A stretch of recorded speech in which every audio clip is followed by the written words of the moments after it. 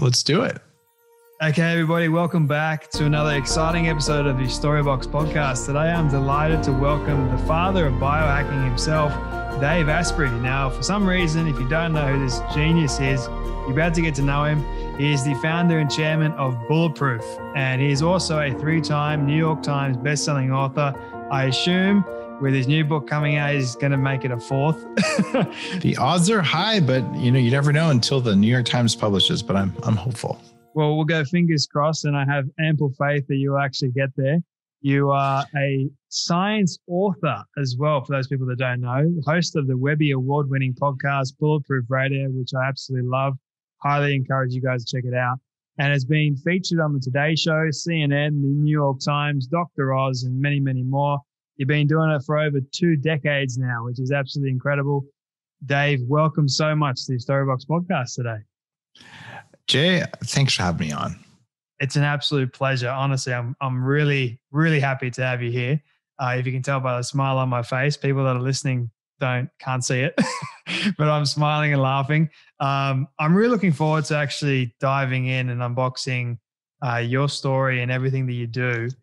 Before we do that, though, I have one question I love asking all my guests at the very start. I think my audience is getting sick and tired of me asking it, but I'm going to do it anyway. What does success look like to you? I would measure success in, am I happy the vast majority of the time? And do I have more energy than I need all the time? When was the moment for you that you realized that was success for you? Has it been this gradual thing over time, or was there a catalyst moment somewhere? It was about like 15 seconds ago, and you asked me what success was. I just made it up, and it made me feel really good, and it filled me with energy. So I decided that was actually what it was. It's come to me over time. And I have a very weird path. When I was 22, 23, I sold the first thing ever sold over the internet. And this was before there was a word for e-commerce. And I had this brief period, my fat picture was in Entrepreneur magazine. And like, hey, everybody, this kid, he's selling t-shirts over this thing called the interwebs or something. And like, actually the web didn't exist then either. So it was the internet. And so I'm like, yeah, I'm famous. I've been in like 80 magazines as this young guy. And I wasn't any happier. I was like, oh, that sucked. I thought if everyone heard about you, they'd be happy. So it didn't work. And you fast forward a bit, 26, I make $6 million. And I'm a co-founder of the part of the company that held Google's first servers when it was 2 guys and 2 computers. And when I had $6 million, I looked at another friend of this company where we all made more money than we should have. And I said, I'll be happy to make $10 million. So I'm like, well, crap. Okay. So money doesn't make you happy. Fame doesn't make you happy. It's got to be something else. Meanwhile, I weigh 300 pounds. I don't have enough energy. I'm brain fog all the time. I have all the diseases of aging before I'm 30. Like maybe that's what it is. So it comes down to happiness is an inner state, and it's really a lot easier to do it when you have enough energy. And that's why biohacking is really about teaching your body by manipulating your environment to make more energy than you need, which gives you enough energy to do the work it takes to be happy, regardless of what's happening in the world around you. There's quite a few questions that I have just coming out of that response. The first one that I do want to ask you about is you were overweight for quite some time. How did that all start? Like, why were you overweight in the first place? I was overweight because I was a bad person and I would just stuff my face with potato chips, and it was really just guilt and shame. Okay, not really. I'm allowed to fat shame myself, okay? No, and that was actually a story that was kind of in my head without all the potato chips necessarily, but I literally thought it was a willpower issue, right? But the reality is that I lived in a basement that had toxic mold when I was a kid. It was a nice house. We didn't know that there was mold. Mold is a potent external estrogen. So I'm sitting there, my body's trying to do all the puberty stuff, and I'm growing stretch marks and I'm getting fat, and my metabolism is breaking in part because of environmental toxins. Plus I was eating all the healthy stuff, low fat. When you eat fat, squeezed margarine is supposed to be good for you. So I was poisoning myself every which way and didn't know it. So my metabolism did a terrible job of taking air and food, combining them to make energy. When you do a terrible job of doing that, you take air and food and you make inflammation instead. So I was inflamed. I was fat. I was pre-diabetic. I had arthritis since I was 14, cognitive problems before I was 30, high risk of stroke and heart attack in labs when I was 27. and some other bad risk factor things. Oh, chronic fatigue syndrome and fibromyalgia. So, okay, I'm 48. I have the brain response time of a 20-year-old. I have the arterial flexibility of a 24-year-old. And if I can go from the total shit show that I was, hope I could say that on your podcast, to where I am now, okay, I'm the worst case you could have. So if I can do this, it's going to be easier for you. And that's why I write my books. That's why I created this biohacking field, because I want no one to go through what I went through. And I'm a tough case. So I'm just like the example of possibility. And I promise you, if you're listening to this, you're not as screwed up as I was. So it's doable. And I'm happy to, light the way, especially because no one did that for me. The knowledge, most of it did exist even a long time ago. Not everything we know now, but it was so unevenly distributed. And there's a focused effort to tell smart people that the stuff that works doesn't work, because it turns out you make more money selling people stuff that makes them fat while telling them that it makes them thin, because they'll keep buying it forever. If you sell someone something, you take this one pill, you never be fat again, you're only going to sell one pill. And well, that's kind of the world we live in. I guess the obvious answer would be how in the world you did it. But I guess what I want to ask you is go back to the moment when you realized this all needed to change. What was that moment like for you? What ended up happening? And then what sort of led you on the path of changing? Well, fat people are willpower athletes. And we all know, okay, this is 42% of Americans. I don't know what it is down under, but it's a meaningful number. And we all know we're fat because we have mirrors. You don't even need a scale. And we have pants. There's my fat pants, and there's my, I hope I can wear those someday again pants, and all those sorts of things. And I don't do that anymore. I don't need fat pants because I'm constant. And you go through and you say, okay, I know it's a problem. And today I'm not going to eat the cookie. And then you eventually eat half the cookie. And then you're like, God, what's wrong with me? Right. And what's going on is willpower is a biological resource based on electrons. And your body's like, oh, you're not going to give me the cookie? Let me just turn down the energy until you eat the cookie. And as we turn down the energy, the cookie gets louder and louder and louder. So that's always been an issue. Even as a teenager, I'm like, man, I don't want to have these 3 ripples here. Like, I want to lose weight. I'm going to run. Newsflash, exercise doesn't make you thin. It never did. Food makes you thin. Exercise gives you a little bit of extra muscle. You can't exercise away the pizza. It doesn't work like that. But I believed it did, right?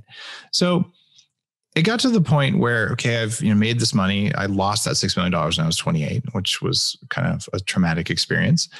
And I'm like, okay, I've been in bad relationships.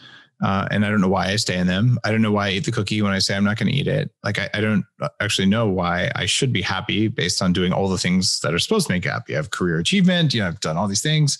I have a BMW, and I'm still miserable. So I decided to do the work on that. And that's probably when. And along the way, the doctor looked at me and said, stop taking vitamin C. It could kill you. I'm like, wait a minute, this doctor's incompetent. And I fired him. And I just said, I'm going to have to hack myself the way I'm teaching engineers to build the internet. Like I'm ground zero of what became cloud computing and just this amazing time of innovation and just like creative stuff all around me. But I'm tired, and the accelerator's all the way to the floor, and I'm pushing harder, but you can't push anymore, and you're slowing down. And it's a sense of like fear that comes from that. So I said, all right, if the doctors can't do it, I'm tired of feeling like crap all the time. I'm going to have to hack this. And I'd come home from work and I would just start reading biological textbooks and studies and just zooming in on this.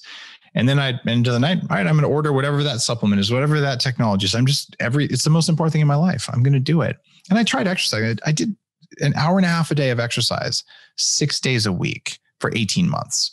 And at the end of that, I still had a 46-inch waist. I still weighed 300 pounds. I was strong, but I was still fat. And like the sense of failure and just like what do I have to do? This is what's holding people back, because the instruction manual wasn't printed when I was born. It wasn't for any of us. My work has been, I'm just going to assume that other people are as lazy as me, which means we don't want to do more than is necessary. We're not willing to suffer every day for the rest of our life to look a little bit better, feel a little bit better. So how do I do it in a way that makes me feel good all the time, so I'm not wasting my effort on just management? And it turns out it's possible. And I've learned from people 3 times my age and some of the luminaries in the field. And I've done a lot of experimenting, and I've come up with some new concepts. And you know what? It's not hard. And that's why I wrote Fast This Way, my newest book. Like, what's the highest return on investment behavior you can have? Let's think about this. Skipping breakfast. You don't spend energy making breakfast. You don't spend time making breakfast. You don't spend money on breakfast. And you got more energy back that day because you actually felt better and you got younger over time.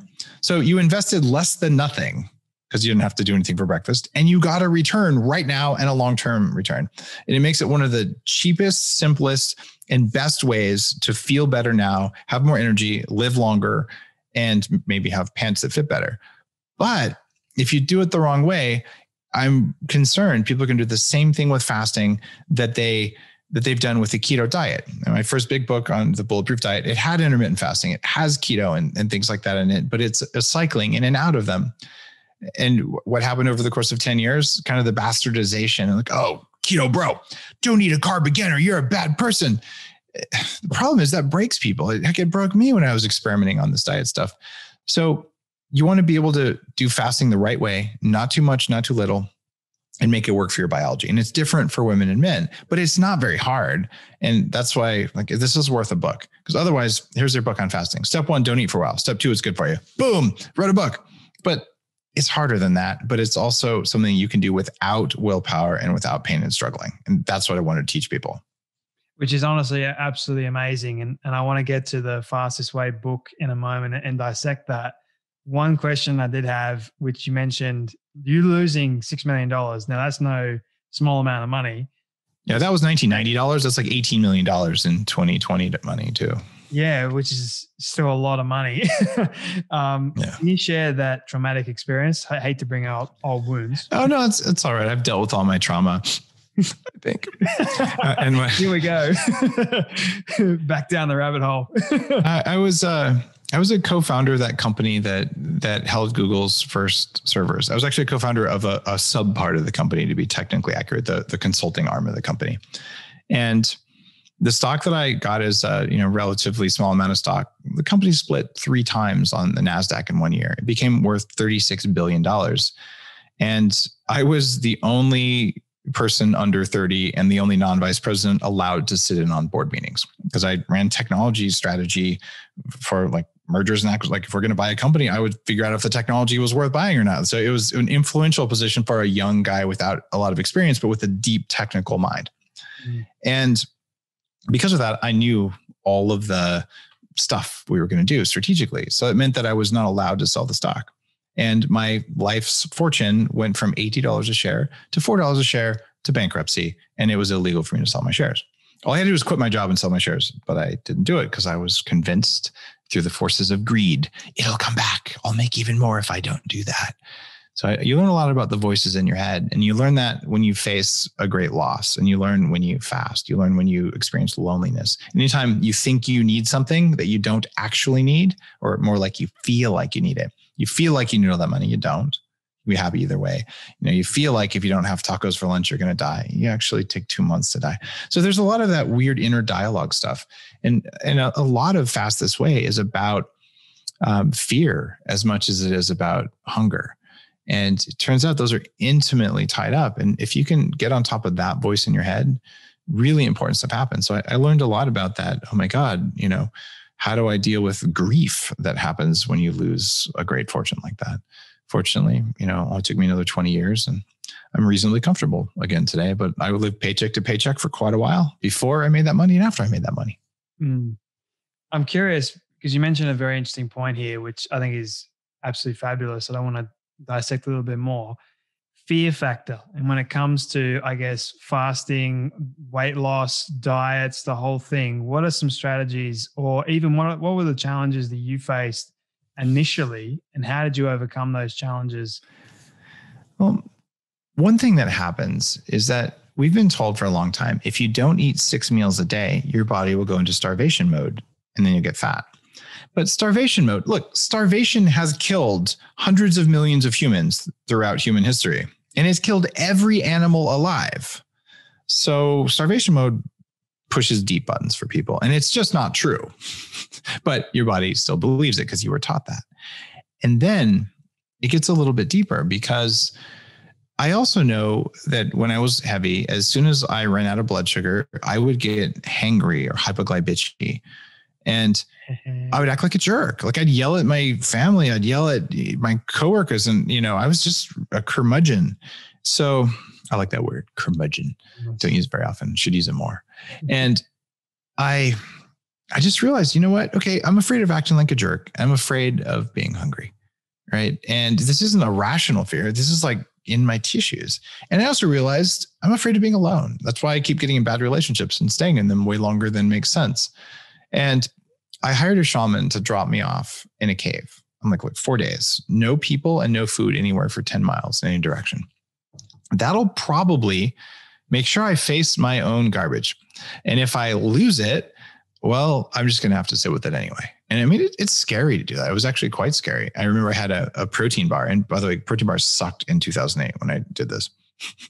And I was like, I'm going to just put it in my backpack just in case I need it. And like, right as I was walking out of the shaman's kitchen, like to go have her drop me off in this cave, I'm like, I'm not going to do this. And I left it on the table. And I'm glad, because I know very well I would have eaten that thing, right? And I would have had just no control over it. So I maybe went a little bit more aggressive than necessary on this, but it was also about, understanding some of my inner wiring. And that has led me to a lot of the work that I do. My neuroscience company, 40 Years Zen, is on how to turn off that big fear word. But for most of us, if you can turn off your thoughts about hunger, I found a study in Fast This Way, 15% of your thoughts every day are about what's for my next meal. That's your body worrying you're going to starve. But if you can just teach your body it's not going to starve, or give it a signal because you can do things during a fast that just turn off that hunger, you get 15% of your thoughts back. Mm-hmm. And that's kind of useful, because getting your thoughts back then means, what are you going to do with those? And maybe you can use them to process some fear. Maybe you can use them to watch a Breaking Bad again. It's your free energy. You can do anything better than just worrying about food. So I don't think about donuts and pizza and tacos when I'm not eating. And I know that when I eat, whether I have another meal in 4 hours or 6 hours or 8 hours, it doesn't really matter. I'll be fine. And my body knows that. So the worry, the anxiety that almost all humans have, it goes away. And intermittent fasting is a way to do that. And you realize, wait, I got more energy, not less. What was I telling myself? So that's a part of the journey for me. In fact, Jay, I'd like to walk you through the algorithm for all life, because it highlights things. I didn't understand this when I wrote my big book on mitochondrial function, like how these ancient bacteria embedded in our cells, how they make energy, how you hack that to have more energy. But what all life has to do, first and foremost, if you were to design something to live forever, step one, put all of your focus, like 10 times more than necessary. If something might kill you, run away from, kill, or hide from it. You have to do that first. Okay. And that's why fear is such a big thing. And then the second F word that all life has to do is feed, because famines kill everything. Just eat everything. It's a basic rule. And this has to be such a simple algorithm that a bacteria with no brain can follow it. So protect yourself and eat. You've got two of the three things all life has to do to stay around forever. You want to guess the third F word? Fast. No. What's it? What is it? Fertility. Fertility. Okay. There's another F word that I was thinking you were going to guess, but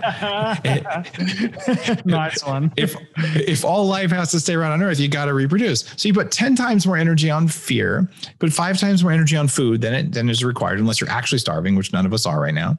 And then you put 3 times more energy on reproduction, right? And you do that because if the species doesn't survive, in other words, if you don't have sex as an adult on a regular basis, you feel a sense of emptiness and anxiety because your tissues believe the species will die because you might be the last animal on Earth.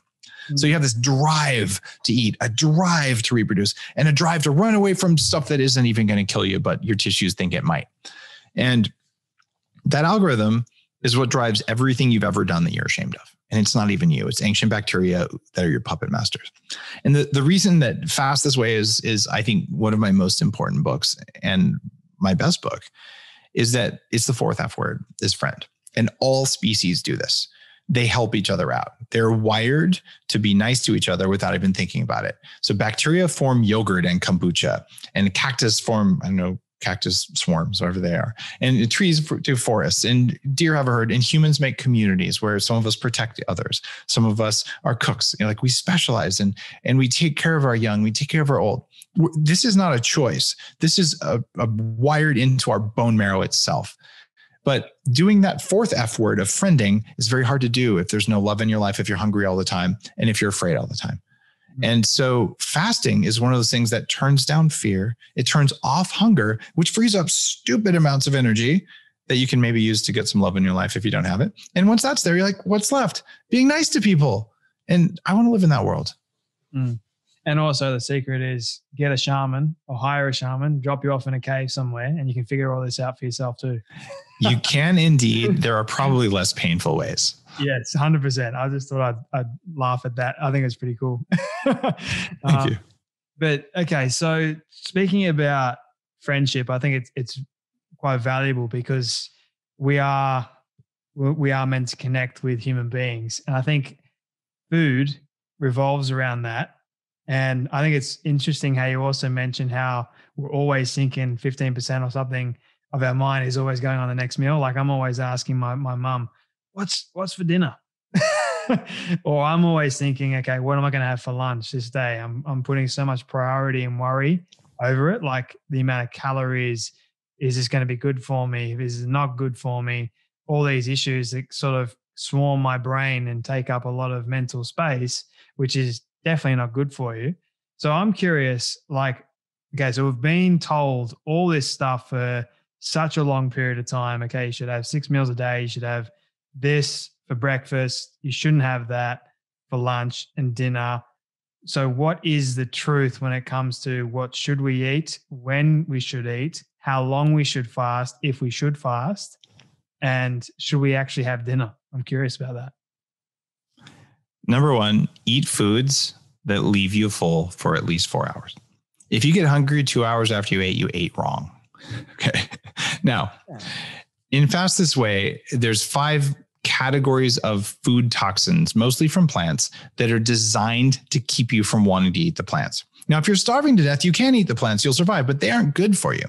Every food, whatever it is a combination of energy.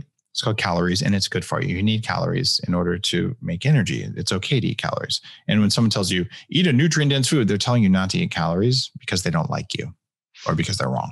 Okay? Because nutrient density isn't okay without energy. So energy first. Second is nutrients. These are building blocks that your body needs, right? And the third thing is anti-nutrients. So if you eat foods that are full of anti-nutrients, as soon as you're done eating, your body's like, could I have something else? Prime example. You ever eaten a kale salad and just been so full and satisfied you didn't want to eat for 4 hours? No. Kale sucks.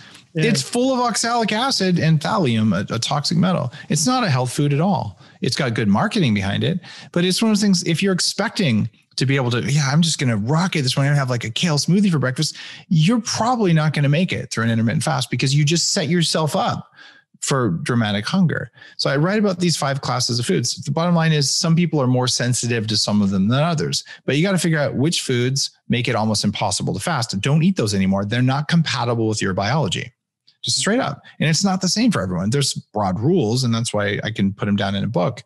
But if these 5 classes are where to look, right? And things like lectins. And I've written about those pretty extensively. And even in 2010 in the Bulletproof Diet, for 10 years, I've been saying, look, some lectins are a problem. Other ones aren't a problem for most people. Lectins are these plant defense compounds found in nightshade vegetables like potatoes and tomatoes and bell peppers and hot spicy peppers. If you're one of the people who's particularly sensitive to those, you eat a little bit of cayenne pepper on your food, you're going to be really hungry after you eat that. And if you're someone else who doesn't have that issue, like, hey, bring it on. I'll take all the Tabasco you can bring my way. There's no good or bad in there. Was it compatible with your biology? Did the amount of nutrients and energy, was it high? And the amount of anti-nutrients, was it very low?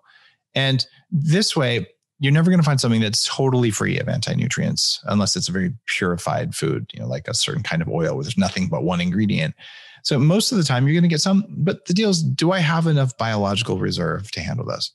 And that can reduce the worry and all. But a lot of the worry is physiological. It's your body going, I actually didn't get what I needed. So there's 2 hormones that drive hunger and cravings. One of them is called ghrelin, and it's the hunger hormone. The other one is called CCK, which is a fullness hormone, and it's brought to you by Calvin Klein. And cholecystokinin is its real name. But if you can get a little bit of ketones from, you know, a keto kind of diet, or from fasting, or from using MCT oil, which I'm well known for putting on the map, when you do that, it raises your ketones just a little bit. Or intermittent fasting every other day, 3 days a week, will over time raise your ketones just a little bit. And if you raise them just a little bit, it turns off the hunger hormone and it turns on the satiety hormone. And then you can sit there and look at the muffin in the morning. Do you call them muffins in Australia? What do you call those? Yeah, muffins. Yeah, muffins. All right, cool. I never know. There's all those crisps and whatevers. Cool. So you sit there and it loses its power because you controlled your hormones. So then you don't have the physiological hunger and cravings, and then you don't get the anxiety that comes from not meeting them. And then you're calm and you feel at peace, and then you can just say no to the food.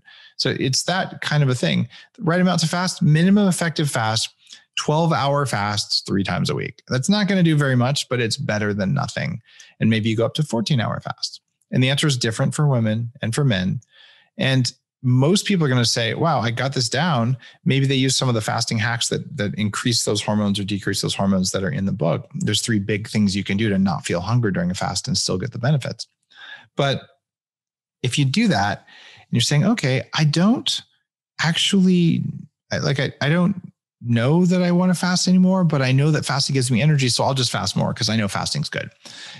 There's a name for too much fasting. It's called starvation. And there's a name for lifting too many heavy weights. It's called overtraining, right? So you can overdo fasting. There's a name for too much keto. It's called burning out your hormones and your thyroid. And it's not good. A little bit of keto, great. Constant unending keto, very bad. So it's the Goldilocks zone, is going in, going out, and not fasting the same way every day and every week. Oh, this week I had breakfast 3 times because I was tired, but I decided on the weekend I was going to do a 24-hour fast instead. And next week I did a couple. The week after I did it every day. Mixing it up is really powerful. Doing it the same way every day is really bad for women, because there are times during the month when you probably ought not to fast. There's probably a 2 or 3 day period when you're menstruating. You know what? Have some protein for breakfast. You'll feel better. It's okay. You have enough stress that day without having to add more from skipping a meal, but it's not that much stress. So what foods are sort of affecting our hormones in a negative way? All foods affect hormones in a negative and a positive way. It's just a question of the degree, right? And when we talk about hormones, it depends which hormones. The foods that generally help with all hormones, though, are saturated fats that are undamaged, unchemically processed, and some monounsaturated fats, and grass-fed animal protein is generally pretty good for you. But if you're eating way too much grass-fed animal protein, it's probably not going to work for you, right? You're going to need some other compounds as well. And when it comes to plants, some types of plants are relatively benign, and some types of plants are actually really harsh on the body. I mentioned kale. Another one is eggplant, is another one of the nightshade family, which is actually really hard to do. Oh, you like eggplant? I hate eggplant. There you go. So an eggplant kale smoothie is not for you. And there are people who do great on eggplant, but there are actually not that many of them. And when they say they do great, what they mean is I'm okay. But if you take that and just, why don't I give you guacamole instead? They're like, I think I'll trade my baba ganoush for guacamole. Thank you. And then they like the guacamole a lot better because it's higher in fat. It's higher in monounsaturated fat, and it's actually a better choice. So what you want to do is focus on good quality, undamaged fats, grass-fed animals, wild-caught fish, no industrial agriculture at all. And when you get industrially raised animals, they put hormones in the animals, and there's antibiotics there. And the fat is actually the wrong kind of fat. It's made out of corn and soy because that's what the animal ate. And then you eat it and you get inflammation because your body tries to take those fats and tries to build little batteries, little power plants out of those fats. And like, what the hell? This is not a beanstalk. This is not a corn plant. And it does its best, but it makes weak batteries. And then if you eat over time, grass-fed butter, coconut oil, the good fats, the body's like, I got enough of this fat. I burned some for energy, but I had enough left over to build new cells. And it takes about 2 years to replace half the fats in your body to give yourself an oil change. And when you do it, man, you make energy more easily. And it's so amazing because all of a sudden, after 2 years of this, I'm going to use this Bulletproof coffee, or I'm going to use coffee, or I'm going to use a prebiotic fiber. I'm going to use something that helps me not feel hunger during a fast. And you wake up one day, you're like, I could just have water. I could just have black coffee. I'm good. And you don't even think about food, and you actually built a new body, and it's profound. And someone as wrecked as I was to be able to say today, at my time, it's now 4:20 in the afternoon. I've been on podcasts or on TV shows because it's the day I'm launching my book since 6 a.m. my time. So I'm going on right now about 10 hours of back-to-back interviews. I didn't have time to eat. Guess what I had? I've had nothing today. I did have a few cups of black coffee earlier in the day. That's it. And I'll probably have dinner. And that's going to be that. But I was able to have my brain work. Was I able to just show up all day? Because I taught my biology how to do that. And it takes a little bit of time. Most people have never tried intermittent fasting. It sounds like a terrible idea. You're going to yell at your kids. You're going to feel like crap. I promise you, read Fast This Way, and I will teach you how to do it. And I'll teach you how to do it so you don't suffer and you're never hungry. In fact, if you go to fastthisway.com for free, I will spend 2 weeks teaching you a course of the book because I want everyone on earth to know how to do this because it gives you enough energy to be nice to other people. It actually makes the world better, and it doesn't cost anything in order to fast. It saves you money. The people who are going to hate me are like the big food companies trying to tell you, it really satisfies, or just have this little snack. No, that snack makes you hungry 20 minutes later for another little snack. You won't need a snack when you do this right. Mm. And Dave is the father of all this stuff, so you can trust him. I like to think I'm trustworthy. 200 million podcast downloads, and people lost 1 million pounds on the Bulletproof Diet and counting. So I would like to tell you, look, this is the area where I'm wrong. And whenever I find something that can be directionally tightened or whatever, I always do that. And right now, my track record's really good on this stuff. And there's people who are pissed off about it. And a lot of vegans are saying, how dare you? You're killing animals. I'm like, you're killing animals. I look at deaths per calories for my recommendation, my friends. I'm building soil. I run a permaculture farm where we have lamb and we have sheep and we have pigs and we have chickens. I just don't eat the chickens. They're not good for you, but their eggs are pretty good. And that kind of a thing. Look, I'm increasing soil and I know about animals. And for people to say, oh, just because they can't see all of the habitat destruction and all of the animals killed by tractors and all that stuff, plant-based diet makes humans weak. It makes children particularly weak. It reduces fertility. It destroys topsoil, and it's mean to the environment and it's mean to animals. So my biggest critics have been either competitors making up stories about me, or they've been people who have an agenda that isn't even based on reducing suffering. They just think it is. Otherwise, you know what? There's hundreds of thousands of people like this stuff changed my life. And God, I'm so grateful. It's like, it's the coolest thing ever. All I know is they're not going through what I went through, which was my original goal in doing this anyway. So I thank you for saying I'm trustworthy. I think there's enough evidence to say that it works, but maybe I'm wrong. I'm open to that. No, you got to look at like all the facts, and the facts have sort of been laid out for each and every one of us. If you want to go do the research, you can do it now. And you can find out information for yourself. It's all there. Like, that's what I do. I'm very aware that there are so many diets out there, so much information out there. And I'm always curious. Like, I'm always questioning, okay, is this right? Is this wrong? What's the facts here? What's the science behind it? I'm always questioning that. I know what works for me, and I always encourage people, find what works for you. Dave's stuff, I know works for me. It might not work for you. That's still okay. Other people's diet. Thank you. Yeah. It's okay. You have to find what works for you. I'm directionally right, but some people, they're just going to love their eggplant. And if they don't get it every day, they feel like crap. And if you're one of those, you're unusual, but it's okay, right? There isn't a judgment around this. This is a pure desire to eat stuff that's compatible with you so that you have the full ability to do whatever you want to do. And look, if you need to eat wheat to do that, I don't believe you, but okay, you can do it. It's all right. I'm not going to judge you out loud. I have a gag reflex. I was blessed with a gag reflex when it comes to eggplant. So there you go. I picked your kryptonite food. You did. Same with baby squashes and all that sort of stuff, like or Brussels sprouts as well. Anyway, and go far off end with that. I'm curious about, okay, so speaking about focus and our energy and our levels of energy. I mean, you've been doing this for 10 hours today. That's absolutely incredible. I apologize if I'm talking. No need to apologize. I signed up for it. I'm happy to be here, man. I'm not stressed. And that's the thing. Right. I can't imagine doing this when I weigh 300 pounds. This would have been like the worst day ever. And I wouldn't be able to remember anything. I'd be all over the place. I'm just here. Right. And man, it's strangely liberating to be able to do that. you're full of energy, which is absolutely great. So in terms of focusing better, is fat a good way when we eat it to help us focus more, or what is sort of better, carbohydrates, protein, or fat? Which one is better for us to focus? Well, when we talk about fat, if you had a quarter cup of soybean oil, you're going to get a different result than a quarter cup of butter or MCT oil. And if we talk about protein, there's this plant-based protein I love. It's called sarin. It's a nerve gas that was used in the Tokyo subway attacks. It's a plant-based protein from mung beans. So plant-based proteins are out, but then there's also spider venom. So animal-based proteins. So the question of, is fat good for you? It depends on the fat, right? And the answer is it depends on the protein.